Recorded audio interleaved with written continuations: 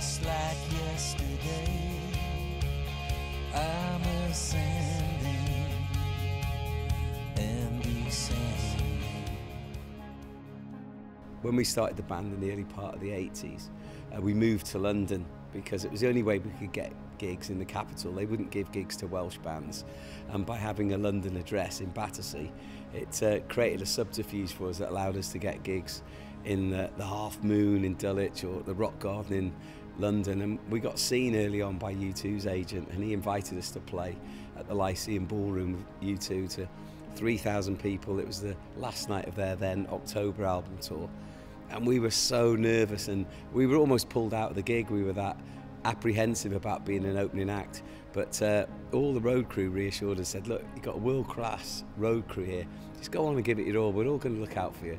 And I remember walking out then, we started with Shout to the Devil, and then by the second song we were into Marching On, and the whole place was leaping up and down, and all U2's fans took us to heart. And I remember thinking, wow, this is the beginning, this is the real start, and who knows where this could go. Well, whenever I've written a song, my benchmark for it is, am I going to be prepared to play this for the rest of my life? Because, and it's a cliche, but songs have sort of come from the place where your children come in life, they're of you, you've helped create them or it, in the case of a song. And I think you have to be prepared to stand by it for the rest of your life. It's your thoughts and feelings in those lyrics, that what you felt at that time is just as valid as what you feel now, that might be completely different.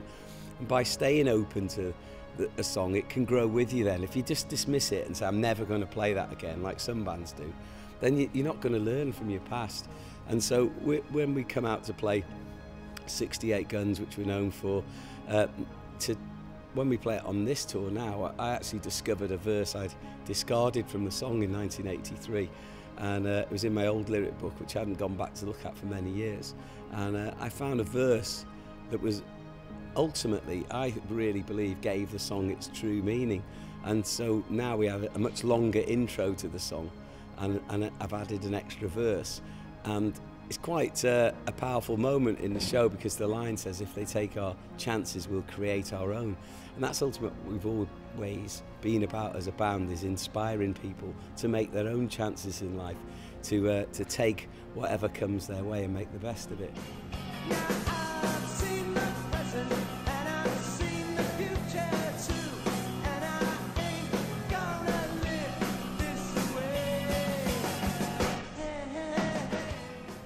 In life, when you're born, your first instinct is to talk and walk, and that instinct never leaves you, really. It just maybe gets suppressed at times, or as not as prevalent in your day-to-day life as it is when you haven't got anything else to think about other than those two acts of life.